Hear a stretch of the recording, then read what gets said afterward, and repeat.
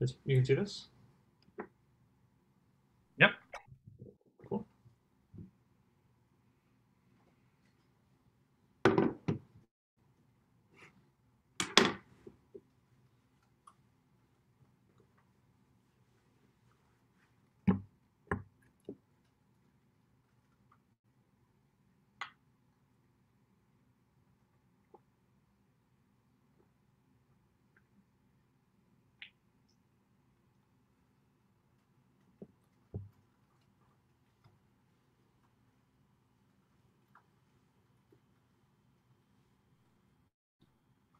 Yes, I think we can start. Our second speaker is Ben McKenna, who will tell us about random determinants beyond invariance. Ben, please. Thank you very much, Nina. I want to thank the organizers for the invitation. So I'm happy to talk here. I'm giving essentially the second half of Gerard's talk, the second part of the story, which is really the random matrix side. So I'm talking really about the determinant problem he was discussing. And this is based on two works. The first is this determinants paper with Gerard and Paul, and then at the end I'll talk about a solo paper on spin glasses. So I'll remind you kind of the setting that Gerard was discussing, which is you're interested in some random functions fn going from Rn to R, and you want to understand the topological complexity, which is just counting critical points. Right? So you want to understand the sort of exponential behavior here of the expected number of critical points, and typically we're interested in the case when Fn has few distributional symmetries. So we call this non-invariant. Right? So the elastic manifold was the main example we discussed, but there's also this anisotropic spin glasses that he mentioned. And as he explained, the main tool, or the first thing you do is Cat's Rice. So Cat's Rice transforms this into a question about random matrices. And specifically, because you want to put a 1 over n log here, the limit that matters on the Cat's Rice side is this problem. So I take Hn to be an n by n real symmetric random matrix. And I'm interested in the determinant in this absolute value, which is very important. I take expectation, and then I am interested in the sort of leading order exponential behavior. Okay, so this is primarily a talk about this problem when Hn is a random matrix, typically with few distributional symmetries. Right? So we're calling this non-invariant here. Because there's few distributional symmetries here, there's also few on this side. And so the talk is mostly about how do you do this and what kind of generality can you do this problem. And then at the last few moments, I'll talk just about spin glasses and a certain spin glass problem, a certain non-invariant spin glass problem that you can handle with these kinds of techniques. So the plan for the talk is I'm going to talk about Wigner matrices first to give sort of set one model, and give a general theorem, a general sort of concentration theorem in the style of Telegrand's, with sort of Telegrand's product measure concentration results. In the second part, I'm going to apply this general theorem to certain other classical models, so sample covariance matrices, Erdos-Renyi matrices, band matrices.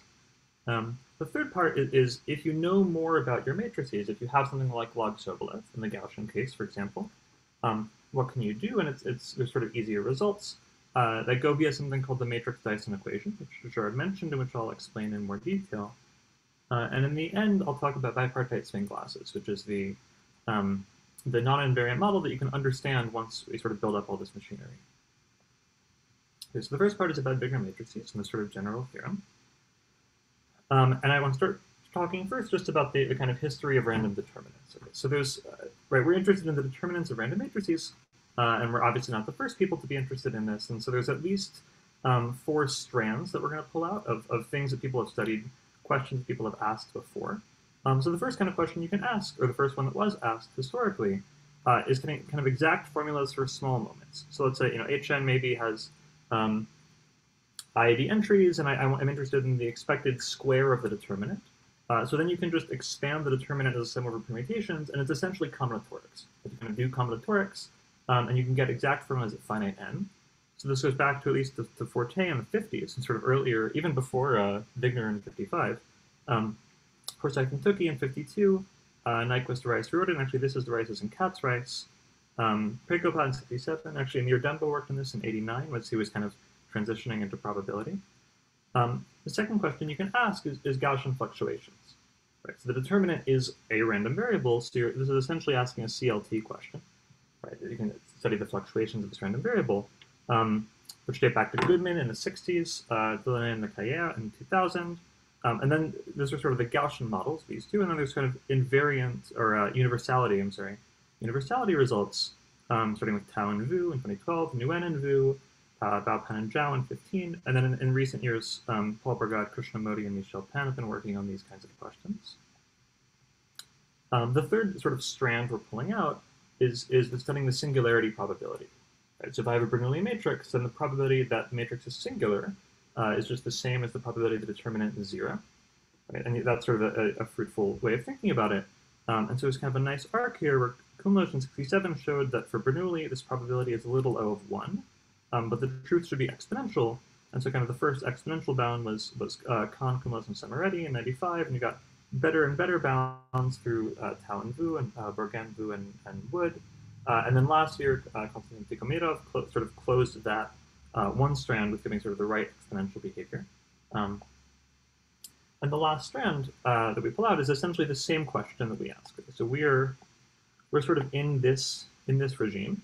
And the motivation for this question before was always landscape complexity. Right? So every all the results Gerard mentioned can essentially be rephrased as proving some kind of asymptotic of this type for a specific matrix Hn, which is the one that Katz-Rice gives you for the specific random function you're interested in. So typically the functions before, in many cases, have this kind of invariance, this isotropy that Gerard is mentioning, and that corresponds to some kind of invariance in the matrix Hn. But we're sort of, we can, the citations in Gerard sort of transfer over here. So I want to talk a bit about Wigner matrices to begin with. So just a sort of set notation. So Hn is a Wigner matrix, which means that the entries are IID up to symmetry, and they're distributed according to some mu. So I pick a mu once and for all, like a Gaussian measure or Bernoulli or something, and all my entries are Gaussian or Bernoulli. It has to be centered, and here's the right normalization condition. I have to put a 1 over square root n here. But I'm interested right now just in bad Wigner matrices. So you should think that maybe it has heavy tails, and that means a few things, but for me it means few moments. Right? So I maybe have only 10 moments or something, and I'm interested in sort of the determinant asymptotics for this matrix. Okay, so I'll remind you, Gerard made this observation before, but the reason this problem looks like it should be easy is that you can make this observation. So if I write mu hat Hn for the empirical measure, which is the average of delta masses at the eigenvalues, and let me also emphasize, for me, mu hat is always an empirical measure, so hats always mean empirical. Then I can write the expected absolute determinant just as e to the n times this function psi evaluated at the empirical measure, where psi as a functional on probability measures is just the log potential at 0. Okay, so Gerard mentioned this before. This is just this n kills this 1 over n. The determinant is the product of the eigenvalues. It comes down like this. And once you're here, it really looks like a concentration question. Right? And so it looks like if you know fast enough concentration, well, since for Wigner matrices, the empirical measure tends to semicircle, which is rho sc for us, then if you can show that this concentrates at speed a little bit faster than n, then you expect that if I put a 1 over n log here, I should just get psi evaluated at the limit rho sc. So Gerard is giving the suggestion also. And I want to explain that this is not quite as easy as sort of turning the crank for concentration results. And so there's two concentration results for Wigner matrices that I want to mention here. There's a sort of very classical problem. The first one I want to mention is a result of Bordenave, Caputo, and Chaffai in 2011, which studies kind of this exact problem. So concentration for sort of linear statistics or test functions evaluated against an empirical measure. And right, for us, f of lambda is log of the absolute value of lambda. So the result is that for such functions, you have concentration at speed n under basically no assumptions on the Wigner matrix, as long as the test function f is bounded variation. Okay, so this doesn't quite apply for us, because the concentration is not quite fast enough. And also, of course, the logarithm is a bad function. It's not that bad. And the second result I want to mention is one of Elise Guinet and Ofer Zeytouni in 2000. What they showed is that under some more conditions in the Wigner matrix, so if mu satisfies the log Sobolev inequality, or it has compact support, then you have concentration at speed n squared, right? Sort of the same speed of large deviations, which is much better than what we need. And again, there's some restrictions, so the test functions have to be 1 Lipschitz. Okay, so we're interested in Wigner matrices which are kind of bad, so we want few assumptions on the measure mu. We also need concentration a little bit faster than n, but what kind of saving grace is that we're actually only interested in one test function. Right? So we can do kind of log specific things. We don't need results of this type, which are on kind of a whole class of test functions. And by kind of maneuvering things in the right way, we can get this result. So the result for Wigner matrices is that if mu has just 2 plus epsilon finite moments, then you can get the limit that we claimed. And actually a little bit better, you can even shift the matrix by some e times identity for any real value e, and I just get a shift in the log potential here.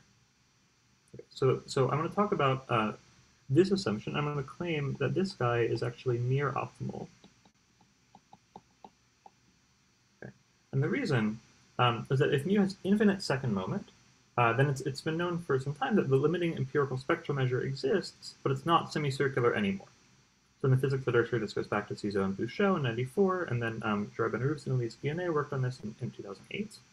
So you might think, okay, well, I should just take whatever this limiting empirical spectral measure is and just put it here instead of semicircle. But it's actually worse or simpler if you want than that. So actually, if mu is infinite second moment, then the expected absolute value of the determinant is just plus infinity for every n. Okay, so one way to see this kind of quickly, if I expand the determinant as a sum over permutations, then if I have a permutation that picks up, like the 1-2 entry and the 2-1 entry, then I just get some matrix entry squared, and that blows up because I have infinite second moment. So it's not quite a proof. There's absolute value we have to worry about, but that's kind of morally what's going on. And for this reason, up to this kind of epsilon, this is a near optimal moment condition. Okay. And the way you prove this is, or the way we prove this is by applying this kind of general theorem, this general concentration result. Which says that you get the kind of the result that we're interested in under these 5 theorems, or these 5 assumptions, which I'll write out here. So the first 2 are basically say that you recognize your matrix Hn as a function of some independent random variables. Okay, so I pick x1 through xn. They're independent real random variables, and m can depend on n. And then I apply to them some function phi, which maps into real symmetric matrices. And this function should be Lipschitz and pull convex sets back to convex sets. Okay, so it's kind of a heady academic way of writing it, but for Wigner, the way that I write a Wigner matrix as a function of some independent random variables is just my independent random variables are the upper triangular ones. These are my xi's, right? And phi just sort of copies them below the diagonal. But we'll talk about cases where it's not quite so clear. Assumption E says that there's some nice measure mu infinity. So for us, for Wigner, right, this is a semicircle. And nice, in about 20 minutes, I'll give you some examples where nice is not so clear. But there's a nice measure mu infinity that's kind of just a polynomially good approximation for the averaged empirical measure. And this is pretty mild, so I can explain why later. This assumption C says is coarse bounds on very large and small eigenvalues because there's the singularity of the logarithm at 0 and infinity. So we have to just say that there's no or few eigenvalues of this type. And assumption S is what we're calling sort of spectral stability. So you don't have to worry about this equation exactly, but it says that when I truncate my xi's, it doesn't change the empirical measure that much. And the reason why truncating xi's and changing the empirical measure is important is the way that you prove this theorem is to use Talleyrand's classic resultant concentration for product measures. Right, so what Talleyrand teaches us is that Lipschitz convex functions of many bounded independent random variables concentrate. Right? And that's what we're doing, is we're recognizing the log potential as almost a Lipschitz convex function of some bounded independent random variables, which are the truncated xi's. Right? And because this is where you need assumptions on phi pulling convex sets back to convex sets, for example. And once you kind of have this setup in mind, then you can apply the right results of Talleyrand and things work out. And the benefit of writing it in kind of this abstract way is that we can then just apply this theorem to a wide variety of random matrix models. And I'll talk about that in a moment, just by checking all these assumptions. What I want to explain for a few minutes is that these assumptions are kind of plausible, and how would you check them if you had a new matrix that you cared about? So the first 2 assumptions are this one saying that Hn is a function of some independent random variables. And in the case of Wigner, as I was saying, there's kind of an obvious choice, which is I take my xi's to be the matrix entries and I take psi to be the, phi to be the map that arranges them in the matrix. But as I will kind of leave one aside, which is it's not always so easy. For example, it's not clear to me how to recognize the adjacency matrix of a random deregular graph in this way. Right. So equivalently, recognizing a random deregular graph in this way would be finding an algorithm that generates an exactly uniformly random deregular graph. Meaning, so I look at all the deregular graphs in n vertices. There's finitely many, so I take uniform measure. And this algorithm should be based on some independent input random variables. And it should be kind of a Lipschitz function of these variables and pull convex sets back to convex sets. Right, so it's kind of a pure problem in random graphs. You know, if I give you 100 Bernoullis or something, can you cook up an exactly uniformly random deregular graph?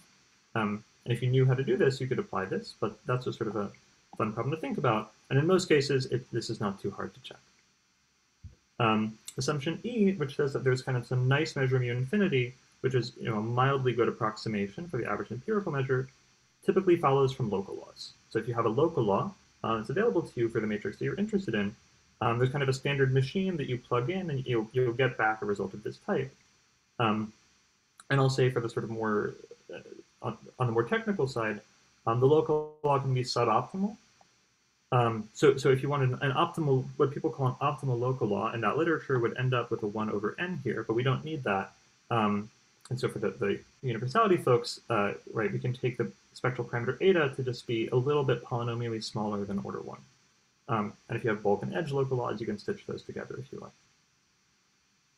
So for us, for the case of Wigner, checking this is essentially just importing the results of Alexander Tikhomirov in 2009.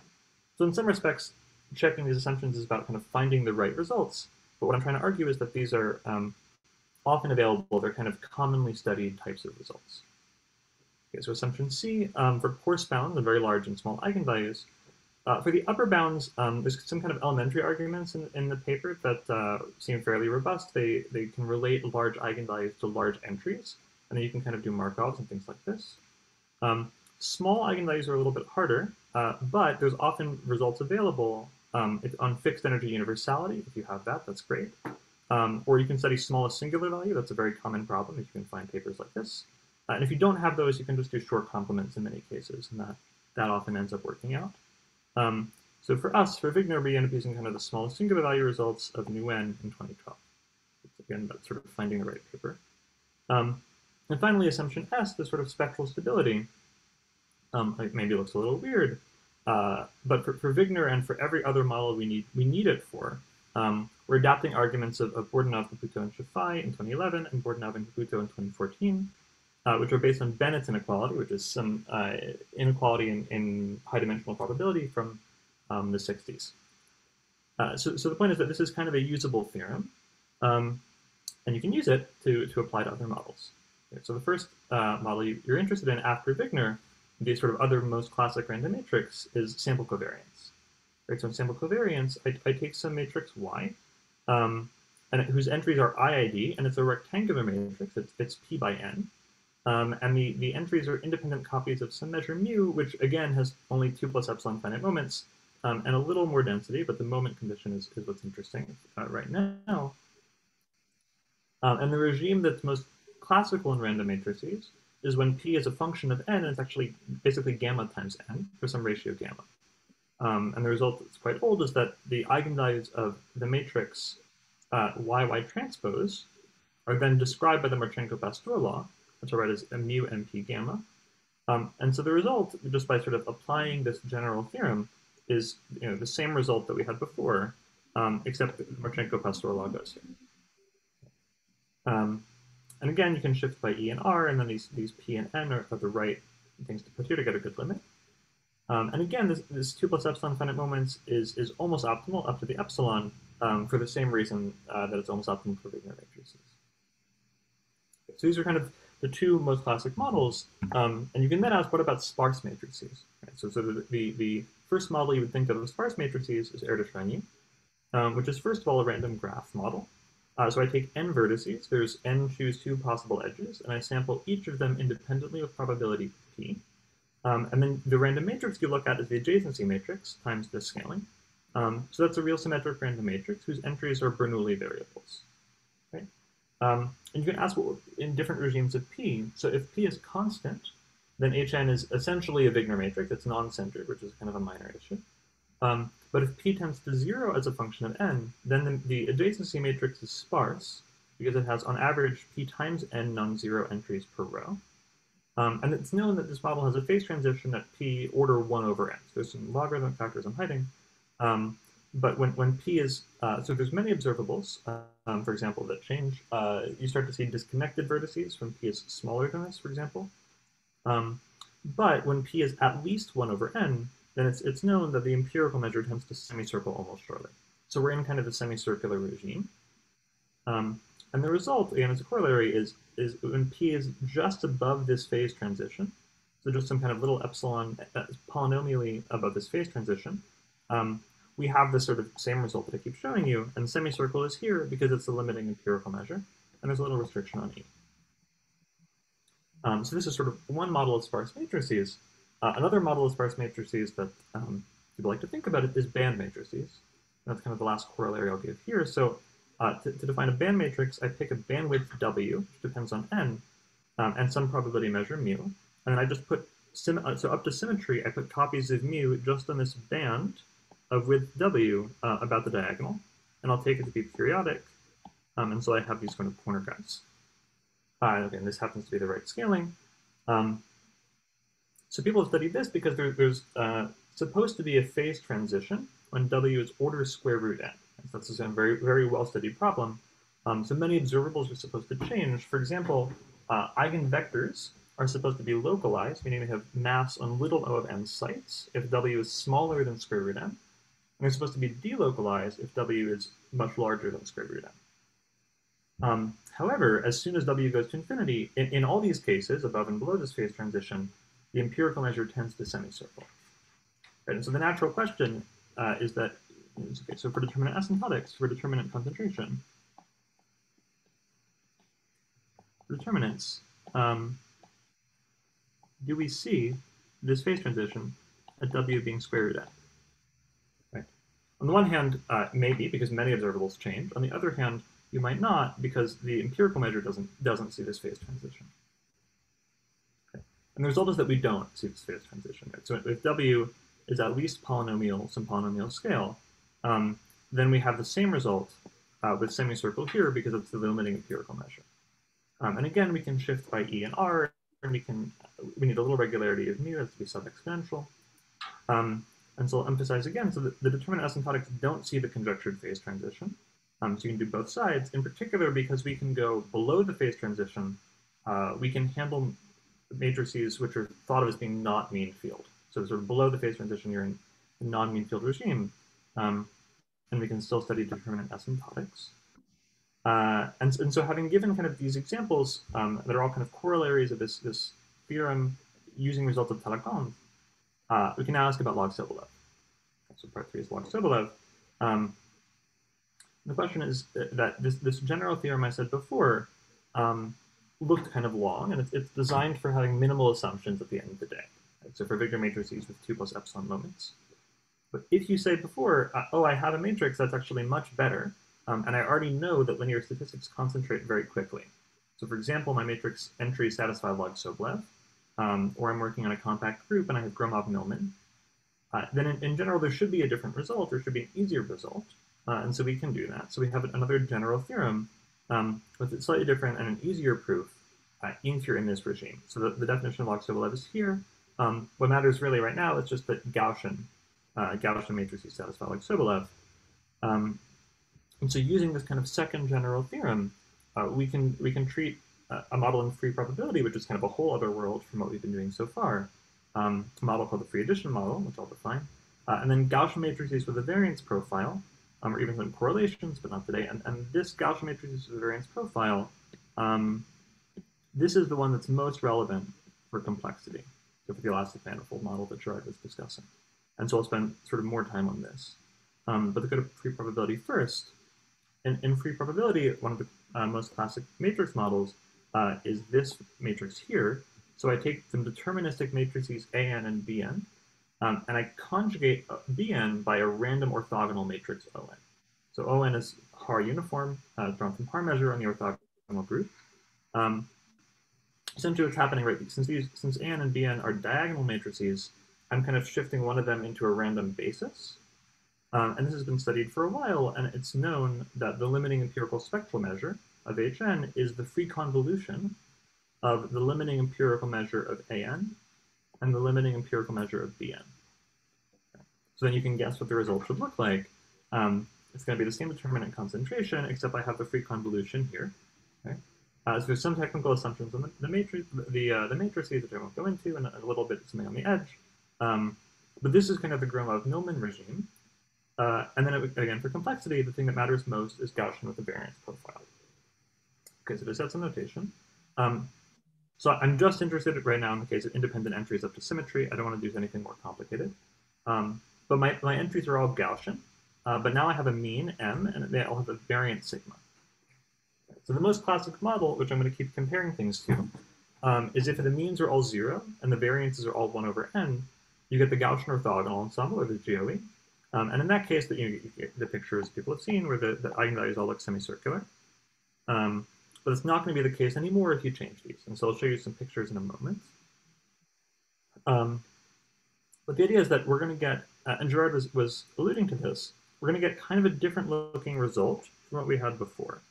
So we're now saying it's like we had before, except there's now measures mu n instead of mu infinity.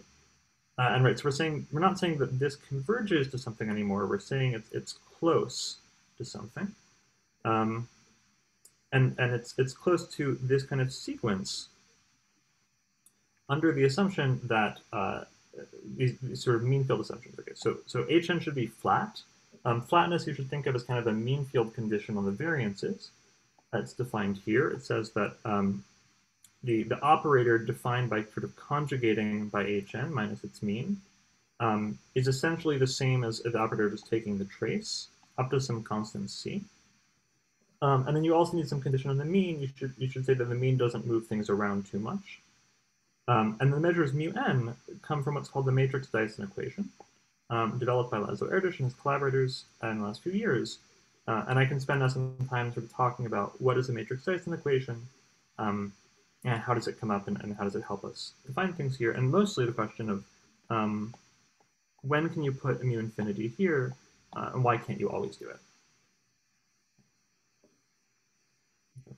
So here's sort of some pictures to show that you don't always get semicircle anymore. So if I take my matrix of variances to have this special form, just to cook something up, so I have J is the matrix of all ones, and I take various A's and B's and C's, and I even add a little bit of a mean. You can get pictures that are very different from semicircle. So with these parameters, which don't matter, you can get curves with these kind of weird spikes. You can get something asymmetric. You can get things that have disconnected components of the support. Okay? And the idea is that we want to give some kind of analytic description of these curves. Right? So we have an analytic description of semicircle. There's an explicit form. We want to say that get kind of a formula for this curve here, and the matrix Dyson equation is a tool that lets us do this. So it's an equation whose unique solution is used to analytically describe these curves. Okay.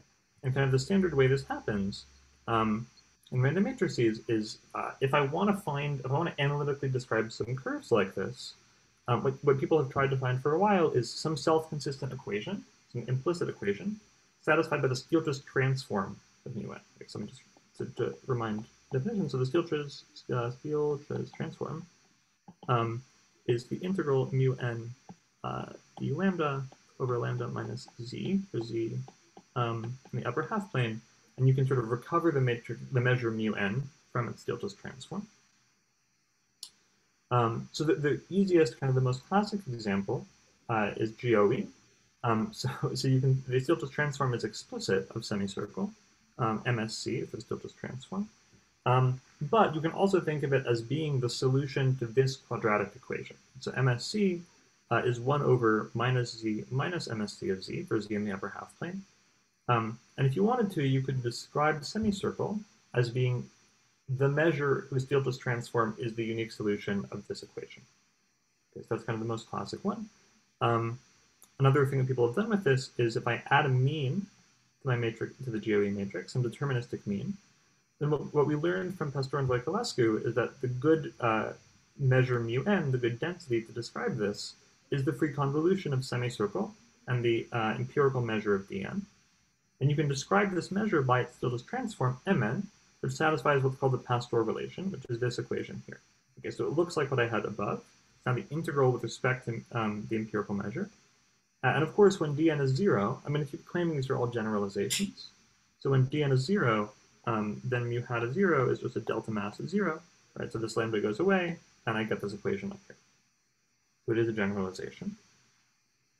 And the MD is kind of a further generalization of this, if you want. That's good to describe Gaussian matrices with a variance profile.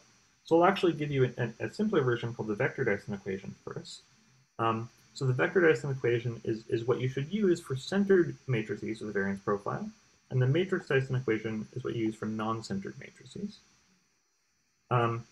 These are actually useful for significantly more complicated problems, so for matrices with correlations or non-Gaussian matrices, but I'm just going to give kind of the simplest versions today.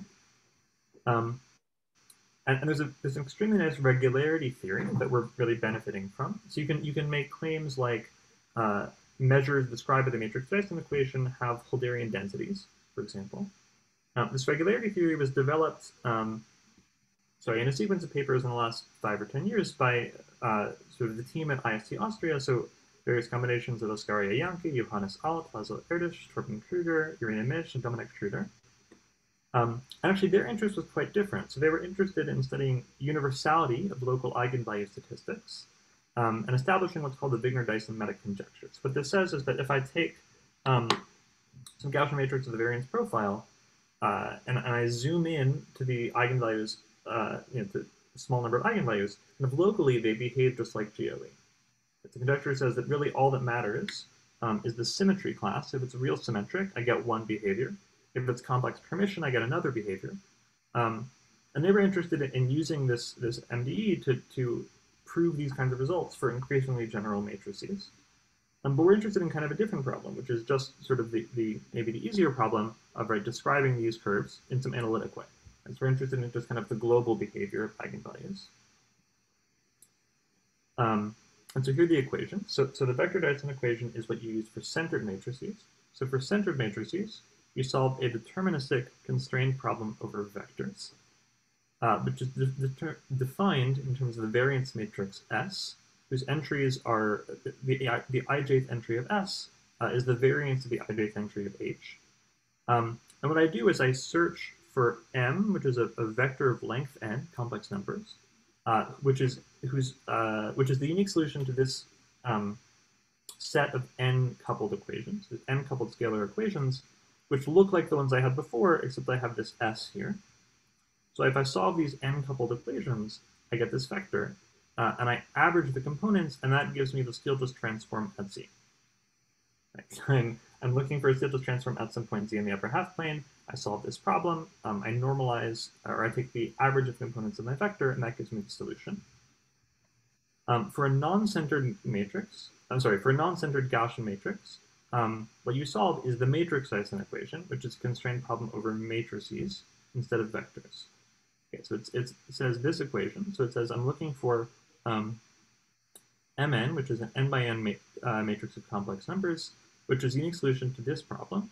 So Mn should be the mean An. So I'm splitting up my matrix as An plus Wn, where An is the mean of Hn, and Wn is kind of the center. So Mn of Z should be An minus Z, minus this kind of conjugation operator applied to Mn, taking the inverse. So again, this is kind of a generalization of the GOE problem, because if I have GOE here, the solution is just the Stieltjes transform of semicircle times identity. And once I have the solution to this equation, I take the normalized trace, and that's the Stieltjes transform at Z of my measure mu n. Okay, so it's a way of describing measures, describing these kinds of curves we're interested in. And what I want to talk about now is why did I have mu n before? So let me go back here. So I had mu n, and the question is, why not mu infinity? Right. And what's happening here is that, so Mn is determined even even if you don't understand what's happening exactly in this equation, determined based on level n information, right?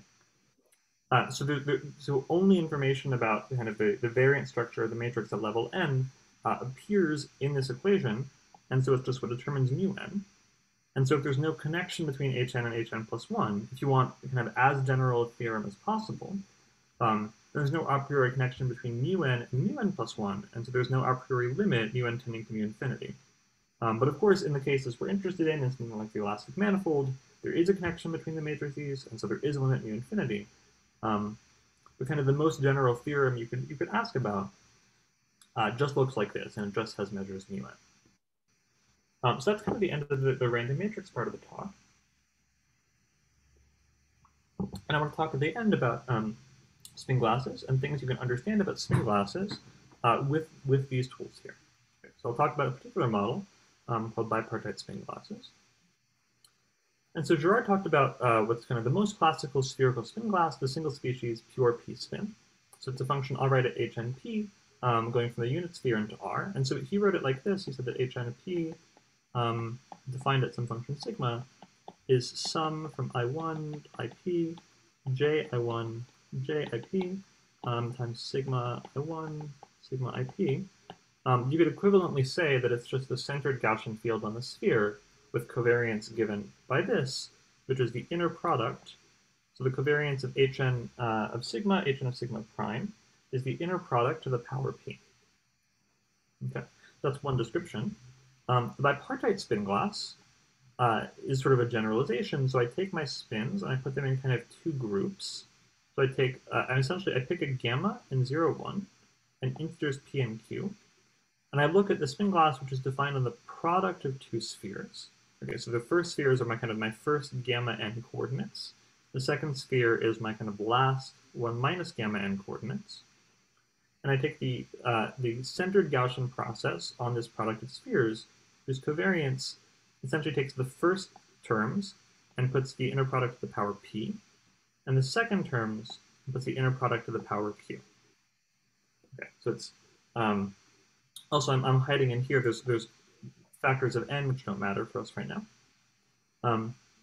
And so you should think that I'm kind of putting the spins in two groups or two species, and I'm putting a p spin on the first layer because this looks like this, and a q spin on the second layer.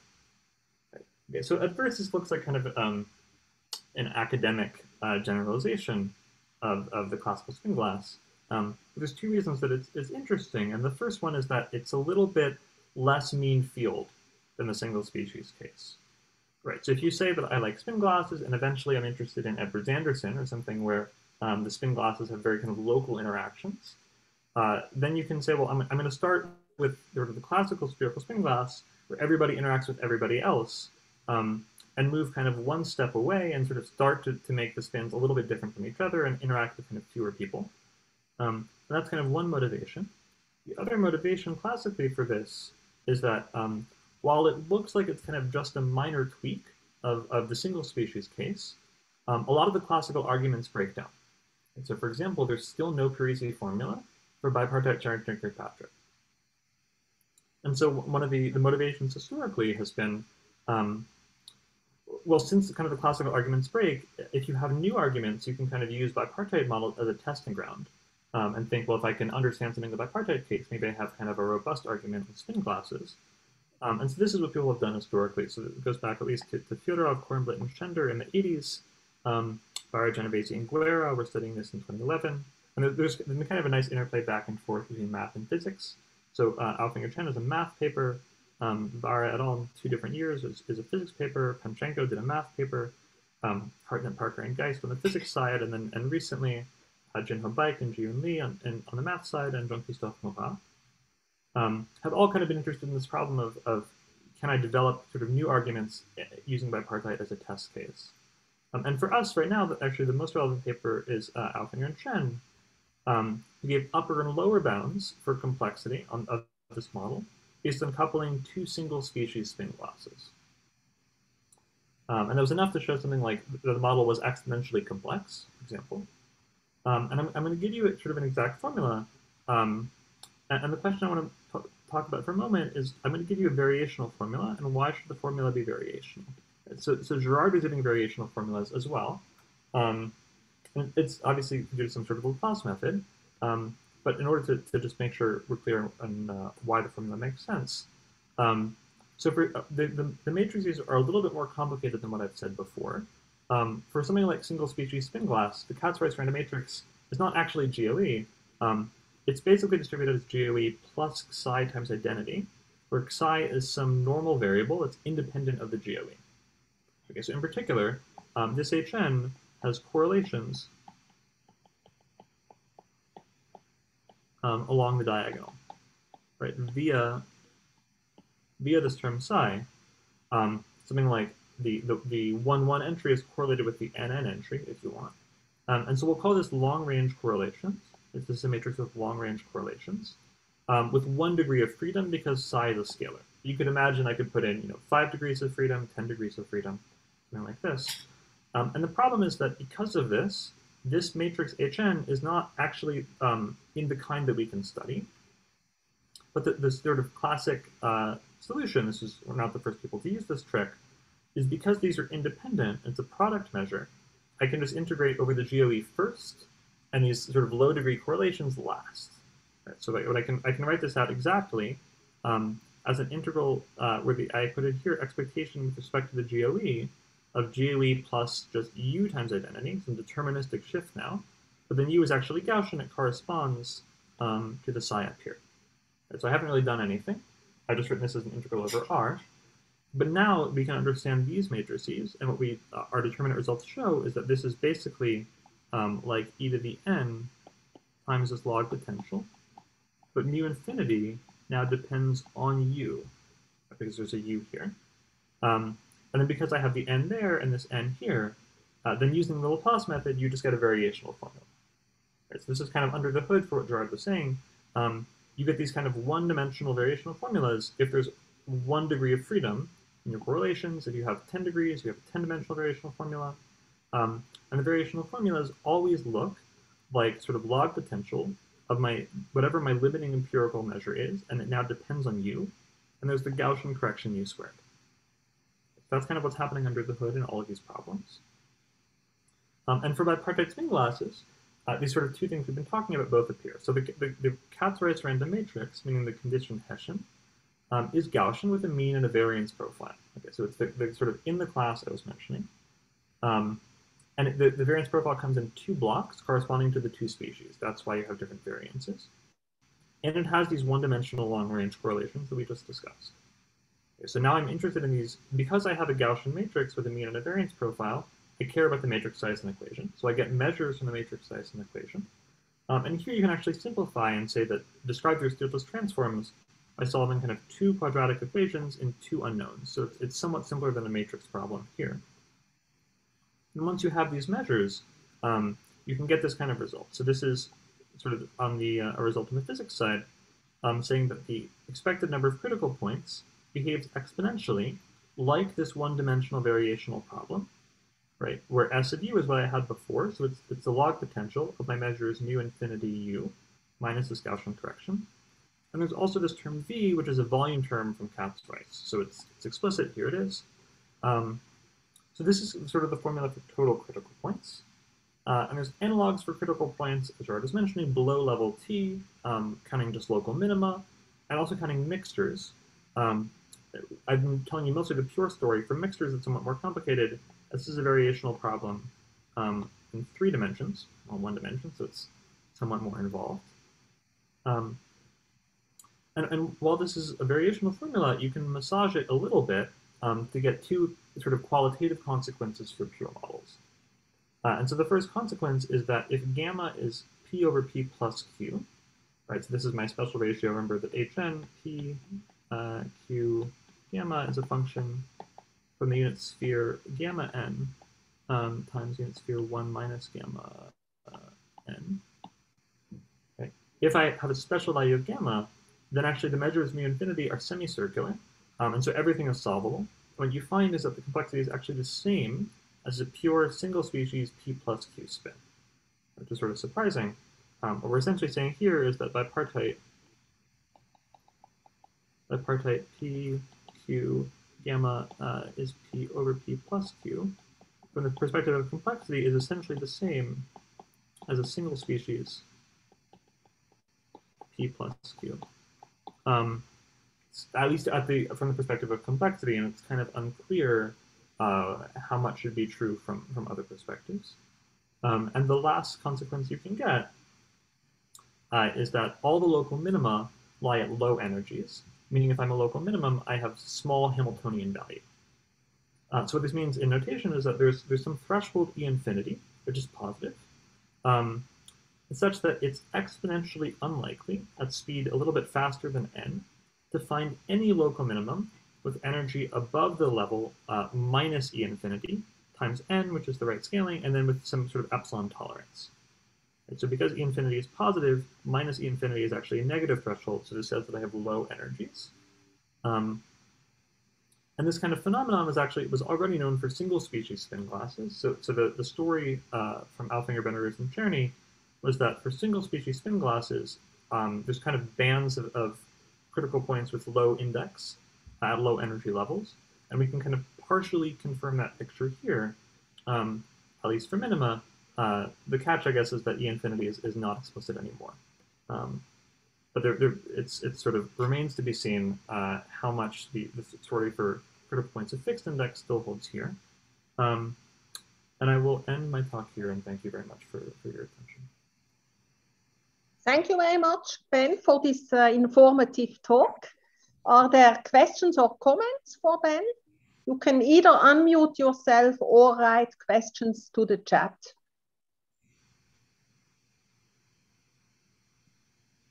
I have a question which is maybe a naive question. You take now two groups and the bipartite model, but could this be generalized to more groups, or would this get very complicated? Yeah, so you can definitely, you can do k-partite for k-fixed, for sure.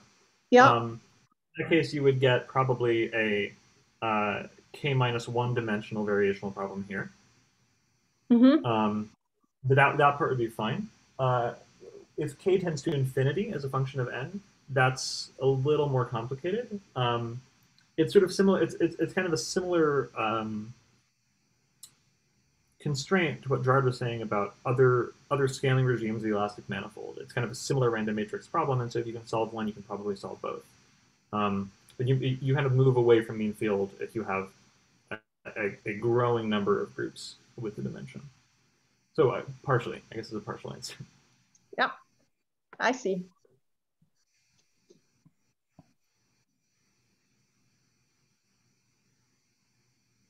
Are there further questions or comments? There's a question. No. One question. Yeah. Can I also ask one question? Basically, you were mentioning generalizations to non-Gaussian entries and non-Gaussian matrices. You basically talked about GOE. To what extent is this generalizable to other types of non-Gaussian and other random matrices? Thanks. So which model are you interested in exactly? So for example, there we go, blah, blah, blah, blah, blah. So right, basically the full scheme, but yes. So the Wigner result is non-Gaussian. Okay. There we go. Sorry. Go back here. Okay, the Wigner result is non-Gaussian, right? This is for any distribution that has 2 plus epsilon finite moments. If you're interested in the case of the variance profile, is that what your question is? Yes, that's right. Yes, sure. Okay. So with the variance profile, I can give you a partial. So okay, again, sort of partial. So if your law is very nice, the answer is probably yes. And the issue, I can say essentially, the issue is assumption E. Right. So can you check this? And it's basically an issue of, do you have the right local law? Okay. So if I'm interested in a matrix of the variance profile and the law of all the entries satisfies log Sobolev or something, then you're probably fine. There should be a good local law. If you're interested in a variance profile, if your entries just have 4 moments, I don't know of a good enough local law when I have a variance profile like this. If you could find a good local law, then probably. But if you're interested in something like Bernoulli with a profile, that's probably fine. Yeah. Okay. Does that answer your question? It could be extended, but thanks. Thanks.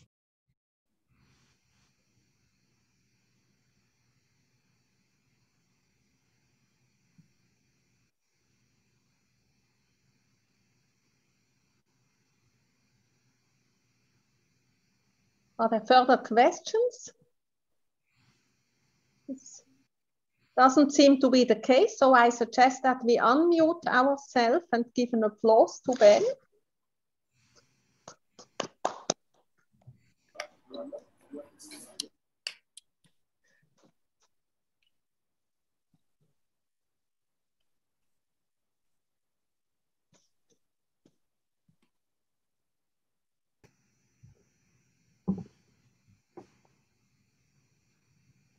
Thank you very much, Mia and Julianne. Thanks for the nice talk. Thank you. I heard recently Torben Krüger on this topic, but this was a bit too fast for me, I have to say. But you defined the objects. That was already very nice. Yeah, it's good to see. It's good to just see the equation and see what's kind of happening. Yeah, and it's good to, if you have a general audience, it's good to somehow define really the objects and not to give some 3-letter abbreviations. Yeah.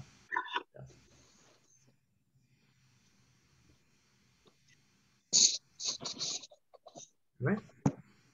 Thank you very much. Take care.